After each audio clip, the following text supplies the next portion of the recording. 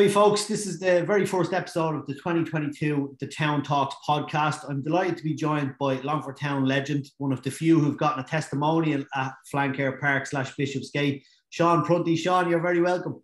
Cheers, James. Look, thanks a million for having me on. I'm really looking forward to this chat. It's always good, obviously, to get legendary players back to have a chat about all things Longford Town.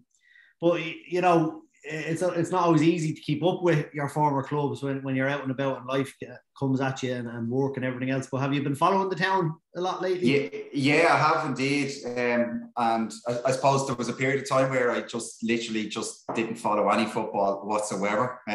But I always keep an eye on how the town are doing over the course of the season, and the comings and going, and with managers and players and all that. So and I know this is sort of quite a hectic time of the year in terms of pre-season and players coming in, players leaving. But no, I'd always keep an eye out for Longford Town. I spent 7 years down there, had a great career, better than I expected, to be honest with you. We had a real purple patch as a team when Alan Matthews was manager, when we won the cups, but also when Stephen Kenny was there. So Stephen, I think, had really got the ball rolling and built up momentum for fans to come in and support Longford Town. So, but I would definitely keep an eye out on the club, and hopefully this season's going to be a successful one for them.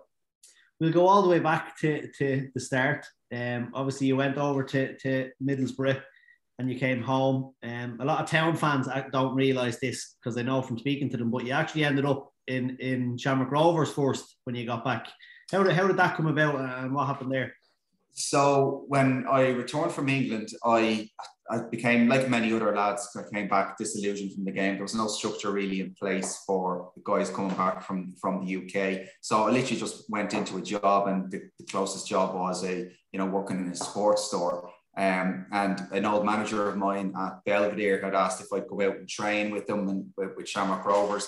And I did, and they were training out in Donnybrook at the time. They did great, like Damien Richardson was the manager. They had a really strong under-21 squad, and I sort of fitted into that bill as well. So I was going training with them a couple of nights of the week, and then after that, it was just my heart wasn't in it, at the time. But I had played a couple of under-21s for Rovers, and a super club, great tradition.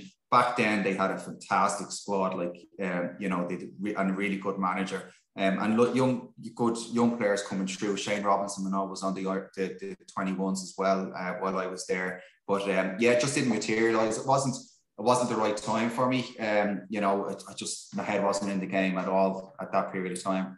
Do you think it was maybe too soon, coming home and jumping straight back into a setup and just trying to, continue on playing, whereas you had kind of just dealt with a bit of rejection as a young person and you kind of jumped into the next thing that came at you, and then all of a sudden you were kind of like, this isn't for me, I need to get out? Yeah, I think I really done it because the manager had coached me at Belvedere, so I was more or less going to help him out and to do him a favour. And he was trying to get me back involved in football, so he was trying to do his job. But at that time, I felt I'd given a huge amount of football as a kid growing up.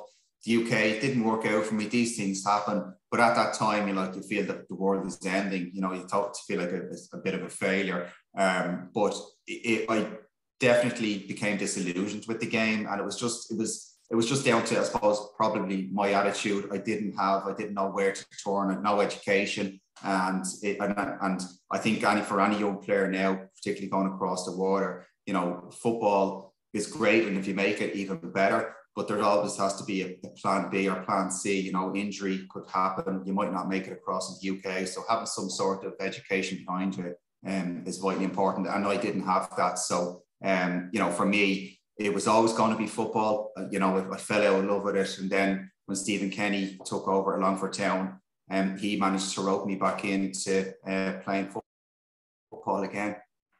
Just on that, I think that story is nearly infamous now. It's been told so many times about how Stephen nearly, dragged you kicking and screaming into the setup. Just talk us through that in a little bit, because I know it is quite a good story of how he got you in. Yeah, so similar to when I came back, I was working in Champion Sports up on Grafton Street, and the he had been calling the store, and I didn't know Stephen Kenny. Stephen, anyone that knows him now, he's meticulous when it comes to clear detail. Even when we were at Longford Town and we were playing in Europe, played 𝗧𝗹𝗸𝗀, for example, he knew everything about the opposition. And but he was ringing the store.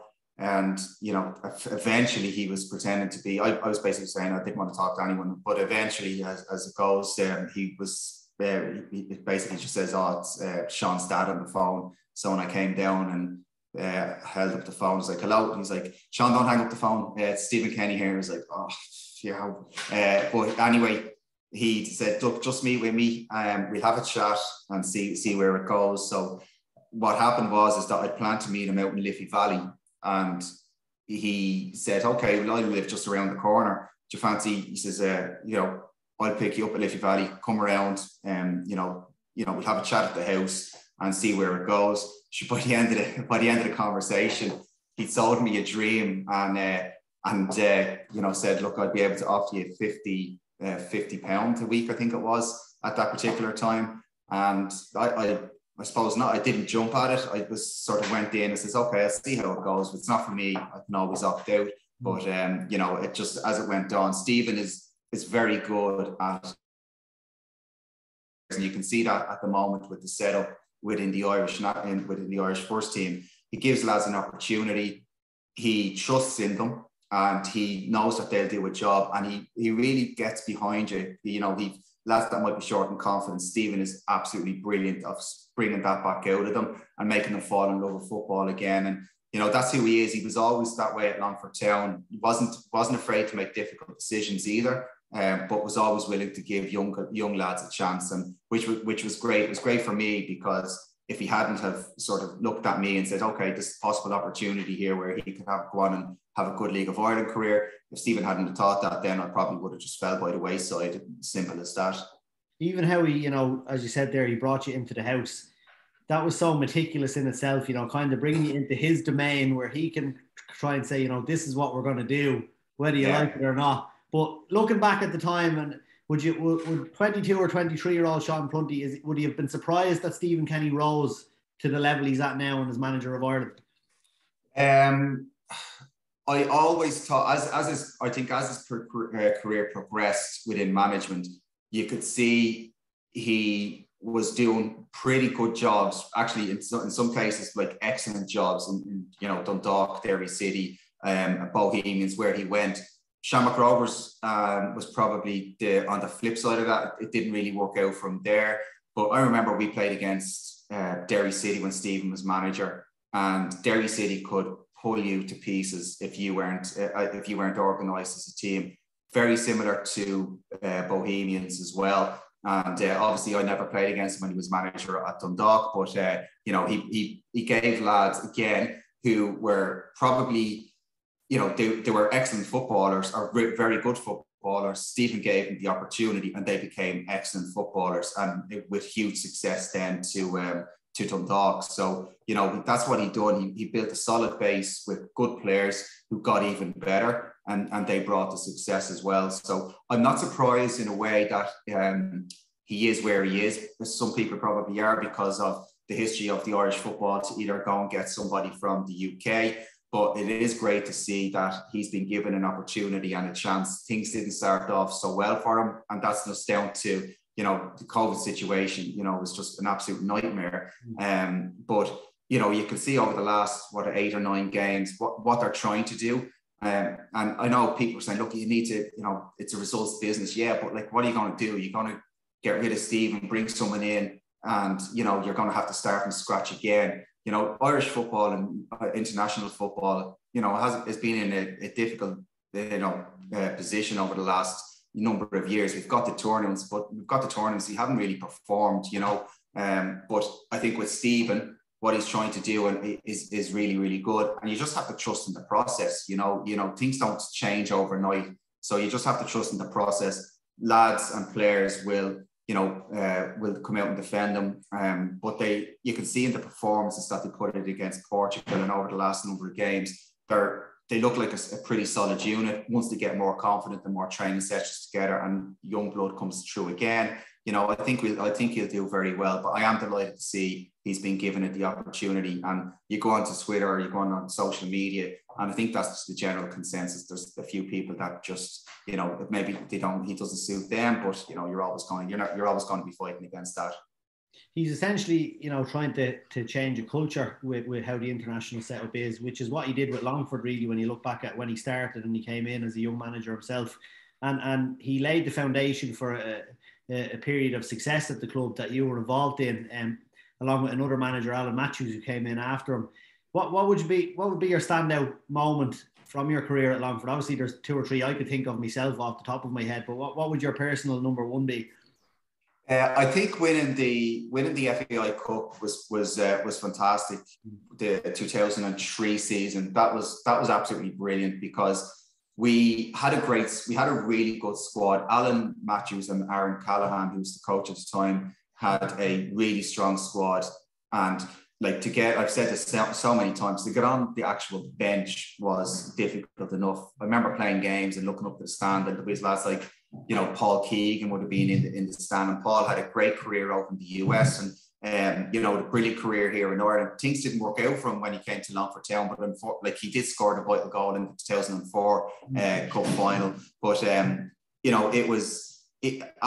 just had a really good. They knew what they were doing. They had a good plan, solid work ethic of players there that knew their jobs, and we were very, very difficult to beat. But I would say the 2000s, that cup final, winning the cup final for the first year, was absolutely fantastic. Because I got to my family were in the stands, my grandparents were there as well, but just the buzz that it brought to the town, it was absolutely huge. So to go back then and obviously win the cup final the following year was great as well, because you can win it once and be lucky, but when you have to go back again, and the second year, as far as I know, I think we had repeats or replays in most of the games. It was a difficult to get to the cup final that year. I think we maybe played three replays. So to win it the second year was brilliant. But the standout for me was the first. It was probably the first FAI Cup final.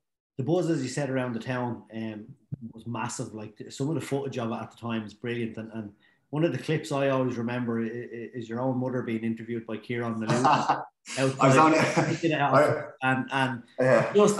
You couldn't write it, no. A local correspondent at the time, and he just picks a random lady coming out of the ticket booth and saying that. Yeah. I hope my son will be able to play in the match. Oh, is that right? Yeah. Yes, I do. What's your son's name? Sean Prunty. Oh, very good, yeah. He's getting blessed by all holy saints now, and he's going to say 𝗧𝗹𝗪𝘀𝗀𝗀 that he never said before. My son is playing, and she said she got the priest around to the house and everything for you ahead of the final. Yeah. So I was actually only looking at that video, believe it or not, about 2 to 3 weeks ago. I'd always look back at old videos, and even today on the WhatsApp group that I would have with Gary Caston and Alan Kirby, we're talking about the time Kerr scored the equaliser, the winner. I think the winner or the equaliser against Waterford in the 2004 Cup final. But it was just a huge buzz around Longford Town at the time. You'd be walking down housing estates, and you'd see the red and black flags hanging out, people coming out chatting to you, and it was just really it was a purple patch for us as a football team, and for supporters as well. It was absolutely brilliant, because we were getting supporters travelling all over the country, travelling to European games as well, to see us, which was brilliant. And for a team like Longford Town, who had been not really the whipping boys of the League of Ireland for a number of years,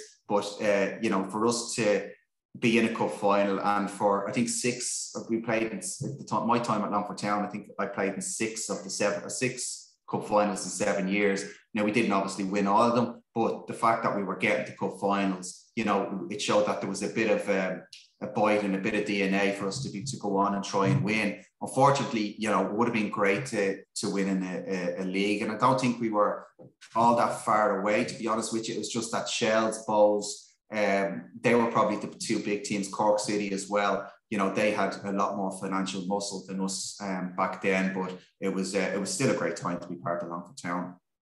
obviously your time with the town finished, and a move to Drogheda materialised.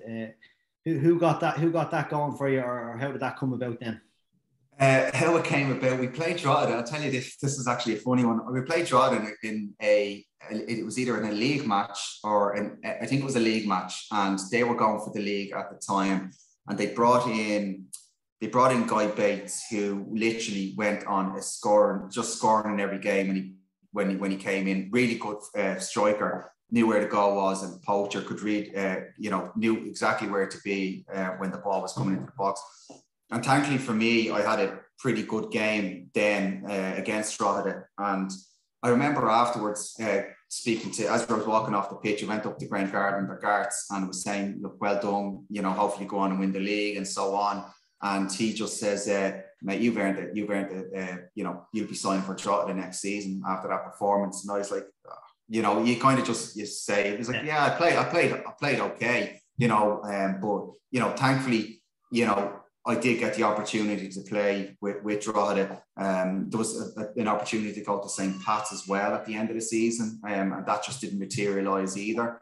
But, Drogheda, for the short period of time I was there, like Paul Doolan, a top class manager, was very, very, again, I suppose like Stephen Kenny, very meticulous, loved a good professional, but the setup in terms of, training in the morning time, gym sessions in the evening, or in the afternoon, it was exactly what I wanted. And it was actually just a pity that when I was at Longford Town, we didn't have the opportunity to go full time, because I think if we had, we definitely would have been challenged for a league, because the players that we had in the squad were fantastic footballers. We all knew our jobs, and we still had something to prove as well. But, the short period of time I had at Drogheda, it was really good. I liked the full-time aspect of football. Obviously then the big change happened. You were diagnosed with a heart condition not too long into your Drogheda United career. Tell us how that came about, or how you noticed something was going on.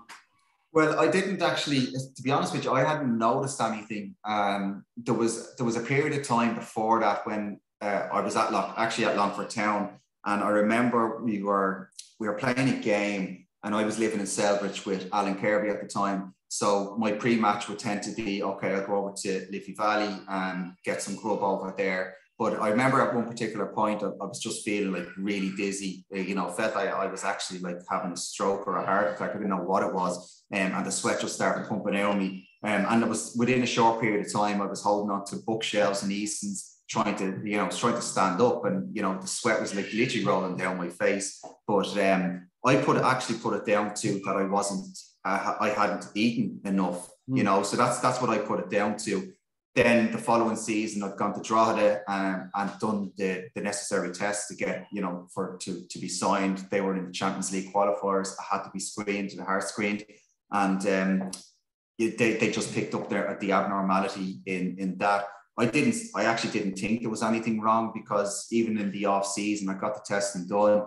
I went and I trained, because I knew I was going to be playing with full-time players who were full-time over the course of the last number of the previous seasons. And I wanted to go in, and I didn't want to be going in out of shape. I wanted to be going in as fit as possible to try and challenge for a starting position within the squad or within the team, which was going to be difficult enough anyway.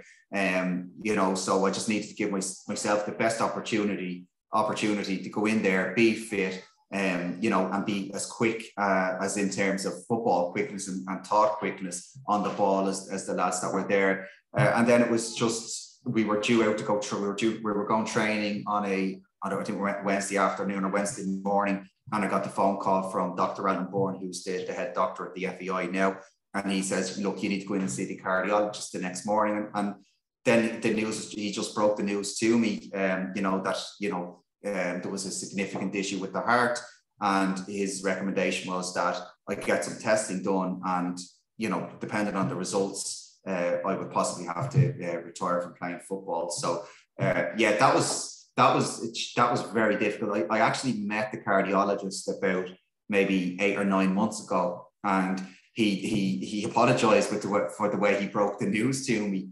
because it was just, that's literally what he says, your career is over. And I hadn't got time back then.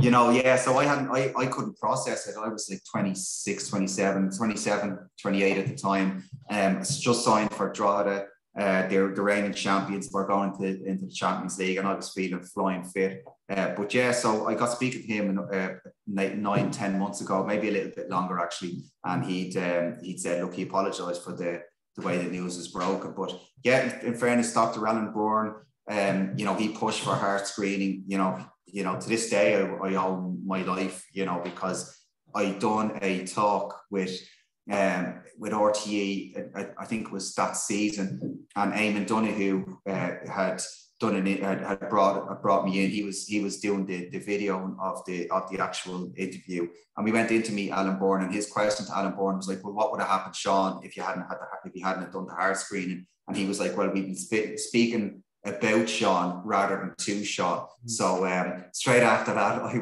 was living with Alan Kirby in Celbridge, and I went back, and he was having his mid-afternoon nap as a full-time footballer does. And he's just like, is everything all right? And I walked into his room. I was like, just give us a hug. Just give us a hug. I just hugged it out with him. That was it. So that was pretty much it. I think that was when I realised, how lucky I was to have obviously the problem was found. And then subsequently, a couple of years then after having it like a USB stick into the chest, they decided to put the pacemaker in. I can't imagine at the time, as you said, 27, 28, full-time footballer, in the prime of your life, to have that wall thrown in front of you. I can't imagine it was an easy few months or years immediately afterwards, trying to deal with the fact that what you essentially had planned for the next possibly 10 years of football was gone in an instant. Yeah, it was difficult to process because I was, I suppose, at the prime, 27 years of age, and was really looking forward to the next like 3 or 4 years of playing football professionally. I was always very professional, like even from like a young age. I was always like making sure I was fit and healthy, and trying to understand the nutrition side of things so I could perform and recover. But when I was told that I could, like, the best option was to retire from the game, it took probably the guts of I'd say possibly 2 years to really get over that, because you're always thinking, oh, I should be out playing, and you'd be thinking you should be preparing for games rather than just not preparing for games. So that was really difficult. But in those circumstances, it's important to have a solid structure and support structure in and around you. And I was very lucky to have that, because they were able to, sometimes they might just check and say, yeah, okay, I wouldn't be speaking to them that often, because I definitely, distanced myself from people, I felt back then. But that was just out of not wanting to talk to people, didn't want to talk about the situation, and was just, I suppose, a mixture of emotions between anger, upset, all of that. So it was important to have a solid and good support structure, family, friends around me. And luckily for me, I always I stayed active anyway. So even it was like, I might go out for a cycle, go walking, whatever, go for a jog. I took up reading, all of that. So, thankfully I opted for going that option. And as I've said so many times, I didn't go down and say, okay, right, I need to start drinking, and drinking heavily. That wasn't the case, because I wouldn't function. And, for me, I'd make bad decisions that way. So, it was very difficult. It was difficult for me. Obviously, it was very difficult for my family, very difficult for my mom, my dad, my sister, and also for my friends as well, because they'd, Kerbs, for example, would have known, how professional I was. And he, when I told him the news, he was actually an elector at the time, so it was very difficult for all of my close friends and family, because they were thinking of, okay, well, what could happen? And as again, I've said this so many times, I think I went through a stage of being scared to sleep in case I didn't wake up. And then when I did go to sleep, my brother-in-law said, he says, oh, your dad goes in and checks on you. He says he puts his ear to your mouth to make sure you're breathing. I didn't know that. So when I heard that, I was like, Jesus Christ, poor dad, thinking these terrible thoughts. So it was just going through, I suppose, a mixture of emotions. And thankfully, look, I'm at a situation now where I'm, I suppose, have a job, fit, still able to train, have a family. But I can look back at that. It was definitely a challenging point in time, but you learn so much from those parts of your life or your career that you can help going forward for various different types of challenges that you may face down the line. Do you think what happened with the diagnosis and how life played out has kind of contributed to the person you became after that, you know, in terms of off the pitch as who you are as a man? Yeah, definitely, 100%, because I've said that, like, you don't know what sort of individual you are until you go through something that's really difficult, you know. But the only option is either to face it or else not face it, you know. And that was, trust me, that was a possible choice for me back then, you know, because I felt that I was getting nowhere. I had like a support. I got the support, thankfully, from Stephen McGuinness and the PFAI, which was really good. That he was able to guide me, give me some guidance. And you know, poor Stephen, you know, he's going through his own health issues at the moment as well. But it's just, it was definitely very, very tough. But what I went through has helped me today, you know, for any situation that comes through. And where I'm at in terms of my job at the moment, you know, working with Connecticut Sports, who are a sports nutrition company. Like the reason I got that job was that I had to apply for an interview, and one of the questions on it was like, name a difficult part of your career or a challenging point in your career where you that you faced and how you came through it. And straight away that was my example. So after doing some interviews, thankfully in the end, that was 2011, I think it was, I got the job with Connecticut Sports, and I'm still here today. So things work in various different ways. And, you know, for me, one door closed, another door opened. And, you know, thankfully I'm in a role now that I absolutely love working in. We will just touch on that. Obviously, you're with Connecticut now 9 years or 10 years now. Yeah. And obviously you've worked your way up the ladder through various positions. But talk to us about that job. Obviously, you went from playing in sport to now working, you know, in the nutritional side of things. Talk about what you're doing there and what you're hoping to achieve with them. Yeah, so after retiring from football, as I said, I got a job working as an internship, really working with Connecticut Sports over in the UK. So I was based over there, I think, for about 2 years. Moved back to Ireland and thankfully was made full-time then to 2013. So I've worked my way up, and I've always had an interest in nutrition, and that goes back to when I was over at Middlesbrough as a kid. You know, I'd always look at what food they put out and always asking questions. So, you know, that area always fascinated me. And, you know, if I can't play football professionally, the next best option for me was to, you know, work in an environment or where there was nutrition involved, or health and wellness and fitness. So with Connecticut Sports, it's been absolutely brilliant. So I've got a qualification as a performance nutritionist. I work with them on the partnership side of things. So we've got a really good team within Connecticut. Everyone is like, I suppose not everyone is mad about sport, but we have that interest in sport and challenging ourselves as individuals and as a brand as well. So I work with a close team within the brand team and also the wider sales team as well. And help out on the nutrition side of things. So it's a fascinating area. It changes constantly, you know, every single year. But it's one that you stay on top of. But it's as I said, it's such a great area to be in, because you're learning constantly. And when you're speaking to people, you're able to give them advice on, you know, how to perform better during a game, how to recover better after a game. And these things weren't around within the League of Ireland when I was playing. You know, you were doing a lot of the reading yourself, but thankfully now there's some excellent nutritionists out there who are trying to make, you know, players perform better, recover better, and also longevity when it comes to playing the sport. You seem to be more active now than as a player. You know, if anyone was to look on your Instagram, or, you know, you'd see mountain biking, running, hiking. You know, you're essentially an outdoorsman at this stage. The only thing you're short of is just pitching the tent up overnight. Yeah, that'll happen. Don't worry, that'll happen. Come about, you know, obviously from being diagnosed with a heart condition to stopping sport to nearly reinventing yourself essentially and getting to possibly the fittest you've ever been and being outdoors and enjoying yourself on the weekends off work. How did you get into all that type of stuff?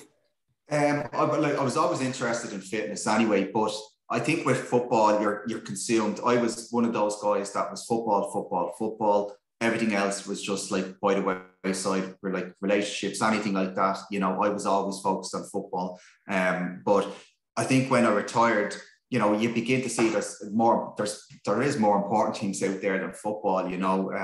And I just had a graft for the mountain running, enjoyed it, went out, absolutely loved it, found like I was a different person once I was up in the mountains. You know, you're free of, you know, stress, everything like that, and you can have you're with your own thoughts as well.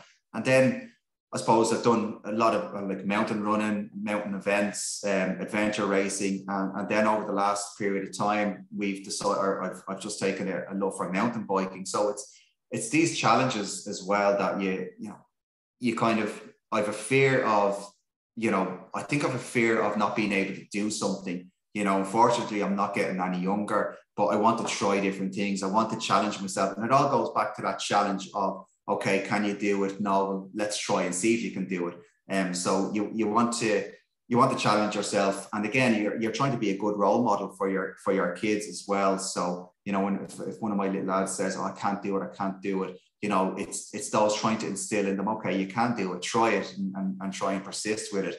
But I just love being outdoors. I love being active. I love the thought of being healthy as well. Like it's not going to last forever, so I might as well try and do it as much as possible. And that's why working with Connecticut Sports is brilliant. Like we've signed up to do a race from Missenhead to Mallinhead in June, I think it is, or July. In July. So I'm not a cyclist by any means, but it's going to be difficult work. You're going to have to, and myself and one of the other guys, Bailey, we're definitely not cyclists, whereas two of the other chaps are brilliant cyclists. So, you know, we've already put pressure on ourselves, or I have on myself, of, okay, trying to perform, but you'll do the work and you'll try and get a good base, solid base of training in. And that's what it is. It's just challenging yourself on constantly to try and improve as an individual within work or as a sports person, you know, that you want to be as active as possible. I want to be able to run around my kids when I'm like 60 years of age or 70 years of age.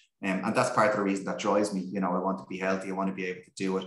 And when I am healthy, I'm in good mood. If I'm injured, I'm an absolute nightmare. So, you know, for that period of time when I had the heart condition, or when I was going through that phase, I was a nightmare to be around. You know, I was up and down. I was like all over the place. So emotionally, I definitely wasn't centered. Do you think, obviously in hindsight now, you can look back, footballers back then, you know, there was probably not the right mechanisms in place for players to deal with something like that, you know, which is essentially a traumatic event, you know, in their life. Nowadays, obviously, you know, players they have a good, you know, support system in place in terms of, you know, their family, their friends, obviously, as well. But the clubs themselves have kind of put mechanisms to help support players nowadays. But at the time, do you feel they weren't, you know, where they should have been? Yeah, like look, it was very definitely. Yes, definitely. That I would agree with you on that. Things have changed. Things, you know,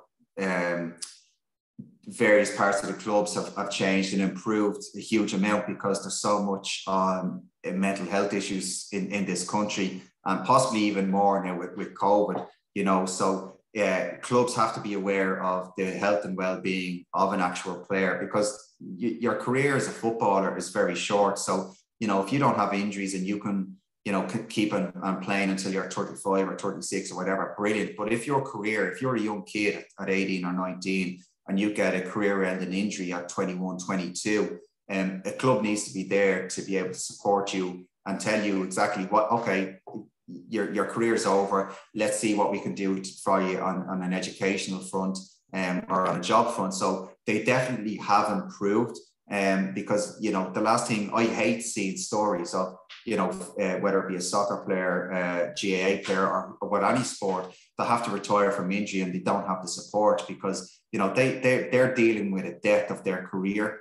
Then they have to try and face a new career, learn a whole new skill set possibly, and then try and earn money. So, they're trying to rebuild themselves once their career's over, but it has improved. I think there's more of a focus on it. Social media as well, it can be positive, it could be negative. But when it comes to, promotion of mental health, I know there's some fantastic people out there that are really trying to drive awareness of issues around mental health. So when you have those people, pushing it and trying to create awareness around it, government, football clubs are all going to weigh in behind, or you would at least hope so. I've noticed maybe in the last year or two, maybe it's just social media and the news, there seems to be more of an emergence of heart problems within the football community, or else maybe they're just being picked up more with technology advancements and everything else. I suppose the biggest one I can recall, I suppose Aubameyang was sent home from the African Cup of Nations with heart lesions, I read last week, but Eriksen in the summer, I'd say something like that probably wasn't easy for you to read, never mind see if you hadn't been watching the game at the time. Yeah, it's I actually wasn't watching the game at the time. I think I was at the back doing the garden, so I'm getting old when I'm out the back doing the garden. And it was my wife came out to me and said that the game is being called off. There's been an issue with one of the players, and I just went, oh Jesus. So straight away, I was like, oh no, I knew what was going to happen, but I know it's happened players in the years after I retired, and the first when I read about it, you'd always be you sort of sink back into this negative area, which I absolutely hated. I think Fabrice Muamba, when that happened, like a number of years ago, and I remember going home and my mum bawling, crying on the couch because she was thinking like, oh, that could have been me. But with Eriksen, that was definitely, it was difficult. I have coping mechanisms there. When something like that happens, I try and just, I suppose take my mind off it and focus on the positives. And that's exactly what I done, and thankfully I've got I've a good job. I've got like a great family, and I've got good friends, everything like that. So, that's what I try and focus on is the positive side of things. But it definitely wasn't easy. Because you can't even imagine what his teammates or obviously himself and his close family would have been going through at the time. You're a positive person. Anyone that knows you says that now. Yeah. How would you, or what would you say to the younger players coming up that are getting knocked back, not in terms of injury, but they're not making teams, or they're getting dropped or things like that? What would you say to them for their mentality, on how to keep going and pick themselves up? Yeah, I think it's you can look at it as in, you don't make a team, you don't get, you don't make it over in the UK like happened to me, or you go for so many trials and it just doesn't happen for you. And that can be demoralizing. But, if you've got, as I said, your support structure, which I did with my mum and dad and everyone like that around me, they're saying, okay, look, that's done. What did you learn from it? Okay, how can you improve the next time? And you use that as a catalyst really to, I suppose, to prove people wrong, and I've been over in trial and didn't make it over in the UK. Thankfully, I got the opportunity to go to Middlesbrough, but even at Longford Town, and when Alan Matthews first came in at Longford Town, I wasn't one of the players that Alan would play, every week, and you either go, okay, well, that's grand, I'll move on and so on, so be it. But you have to have something about you as well. Okay, look, at this person literally doesn't think, I'm not saying Alan didn't, but I wasn't playing, so he didn't think I was good enough to be in the first 11, which is absolutely fine. That's the manager's choice. But for me, I was like, okay, I am good enough, but maybe I need to change something about what I'm doing. So that could be my fitness, it could be my nutrition side of things. So there was an area there where I had to look at myself as a player and see where I needed to improve. But also I had it in the back of my mind, okay, I actually want to prove this person wrong, that I am good enough to play in the team. And it took a long time for me to get back into the Longford Town first team. I remember turning up to an under 21 game and Dennis O'Brien coming over to me and going, look, you're not in the squad. And I was like, what?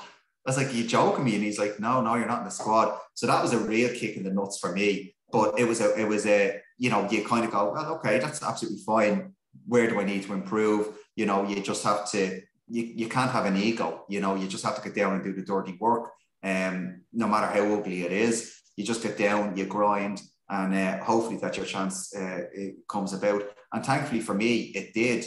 You know, I got into the team. We played, I think, Derry City in a League Cup final, and I think that was that would have been in 2002. And from then on, I was just thankfully I played in the majority of games while Alan was manager. You know, and I've got great friends now with Alan, and like only for Alan, I wouldn't have FAI Cup final medals or anything like that. And you know, it's you know, he's helped me get those medals there. Managers don't always get on with their players and vice versa, but there's a common ground there when I need to perform. He needs to tell me, you know, I'm doing good enough and I need to up my game. But yeah, you're just going to have those various challenges in life. So for any young player, and apologies if I'm rambling on here, any young player that's knocked back a little bit, what you do is you just sort of focus on the positives, try and improve. And again, always have in the back of your mind, okay, I need to prove some people wrong. Not in an aggressive tone, or not in an aggressive way,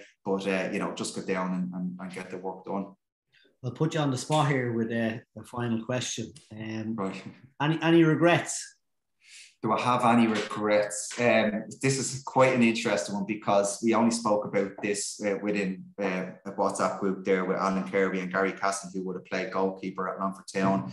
But we did. I kind of have regrets about giving up the opportunity of England a little too quickly. You know, I was very, very homesick when I was over in the UK, even though it's only across the water. But I was still quite, like, I was 16, 17 when I went over. But I would have loved another crack at the UK. Aside from that, you know, the UK didn't work out for me, but I actually had a really good career in the League of Ireland. So, you know, I'll take the positive, you know, and you know, I could have had a good career in the UK, not won anything. But thankfully I've come back, and I came back and, you know, had a good career within the League of Ireland, albeit short, but I was, you know, won some medals with Longford Town and gave the fans a decent day out, you know. So, there are some regrets, but at the same time, I don't dwell on them. I possibly would have dwelled on them years and years ago, but not now. There's you know, I always like to focus on the positive, rather than just thinking about what could have been. It's in the past, so I just move on from it. Lastly, your testimonial, an emotional day or something you don't look back on too much now because it was so soon after. I actually didn't want one, to be honest with you. It was to be honest, I actually didn't want it. It was like, no, I don't want it. But it was. I do look back on it. My sister, I actually have a photo album of that particular day. And my niece, who's now 13 years of age, she was the baby I carried out onto the pitch that night. Obviously, she can't remember a thing of it.